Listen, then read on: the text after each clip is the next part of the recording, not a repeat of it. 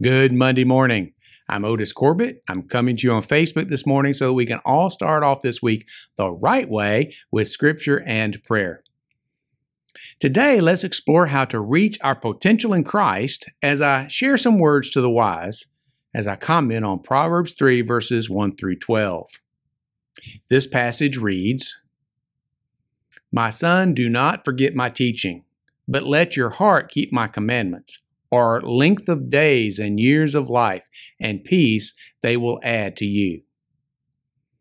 Let not steadfast love and faithfulness forsake you. Bind them around your neck, write them on the tablet of your heart. So you will find favor and good success in the sight of God and man. Trust in the Lord with all your heart, and do not lean on your own understanding. In all your ways acknowledge Him, and He will make straight your paths. Be not wise in your own eyes. Fear the Lord and turn away from evil. It will be healing to your flesh and refreshment to your bones. Honor the Lord with your wealth and with the first fruits of all your produce. Then your barns will be filled with plenty, and your vats will be bursting with wine.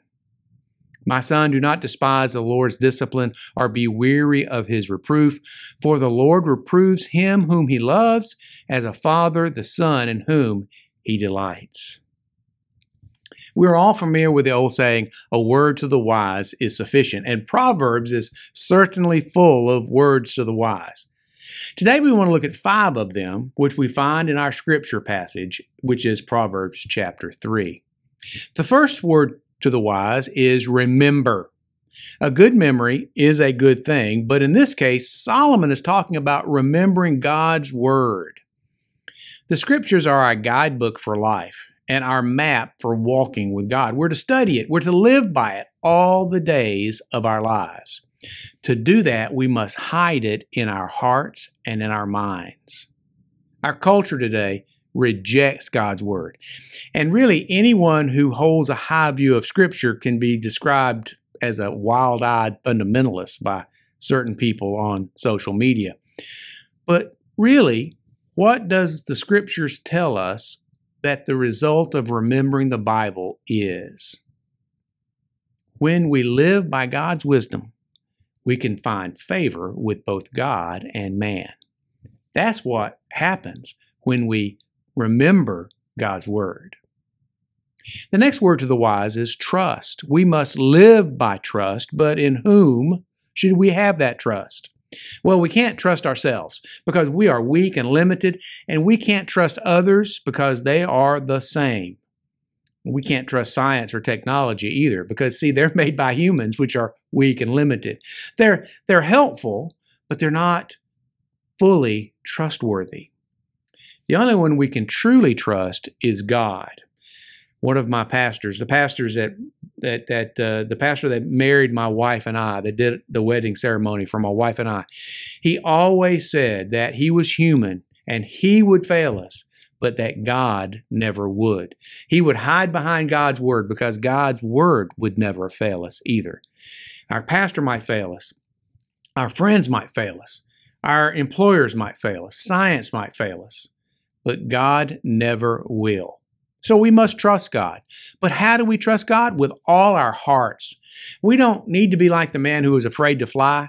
And so when he got on the airplane, he didn't put all his weight on the seat, but instead pushed down on his on the armrest to keep from. No, he was being silly. Instead of sticking our toe in the water of faith, what we need to do is dive in head first. When we exercise that kind of faith, when we acknowledge Him in all our ways, then He will direct our paths. The third word to the wise in Proverbs 3 is fear.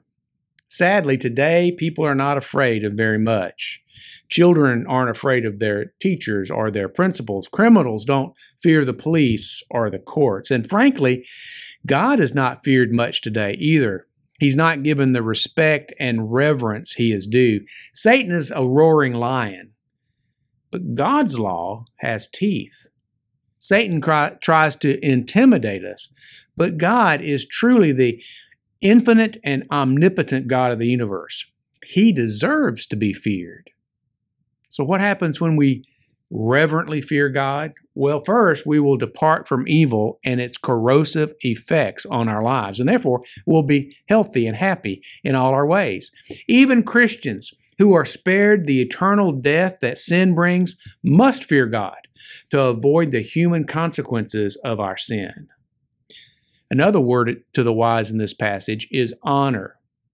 How do we honor people? Well, we give them awards like the Oscars or like a medal in the military. We honor people by giving them gifts and money too. But the best way to honor them is by giving them our allegiance. Solomon instructs us here that the best way to honor God is to give Him our allegiance also, which is at a different level than any human allegiance.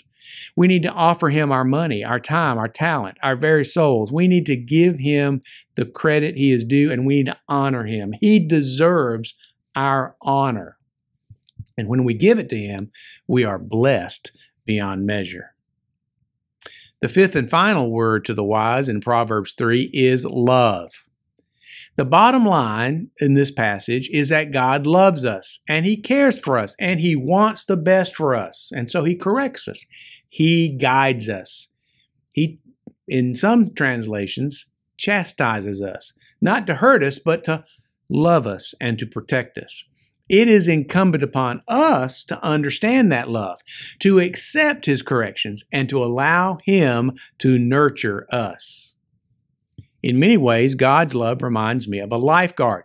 Lifeguards want to save drowning people, but they need for drowning people to let them do their work. We need, if we're drowning, need to let the lifeguards save us.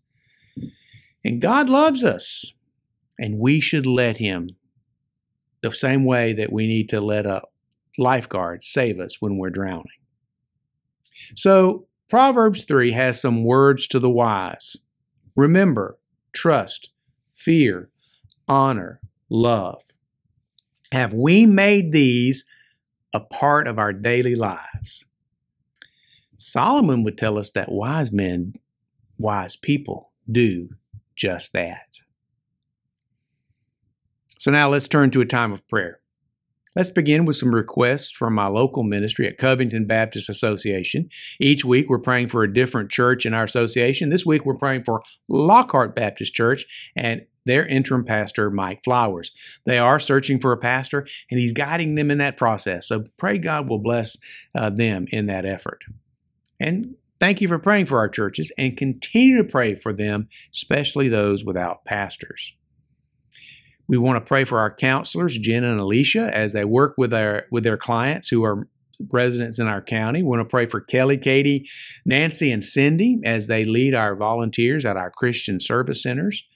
We pray for Pat and Robin at our book and gift shop. We also pray for Wayne Linton, our office manager, and all the work that he does to keep all the plates spinning in our ministry. We pray for a fellow ministry, Crossover Ministry, their board of directors as they recover from a recent fire in their facility. And also on a broader scale, we continue to pray for peace in Ukraine and Jerusalem, for sustenance for the people of Gaza, peace for the people of Haiti, and we want to pray for our vacation Bible schools. Our churches are having vacation Bible schools all the month of June and probably into July as well.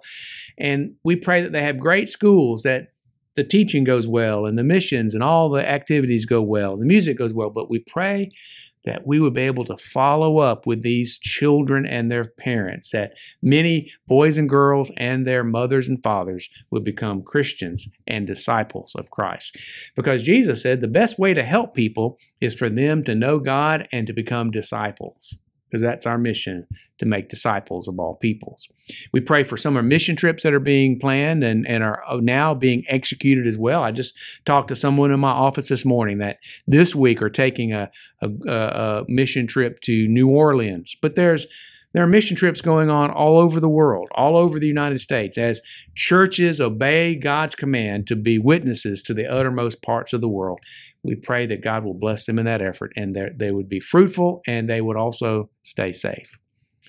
This week, we're also praying for the annual meeting of the Southern Baptist Convention that's being held this week in Indianapolis. And there are many, many important decisions going to be made by that group of messengers from Southern Baptist churches. So pray for them to make wise decisions under the leadership of the Holy Spirit, decisions that can be executed and that will lead us to being fruitful for God to make disciples of all peoples everywhere.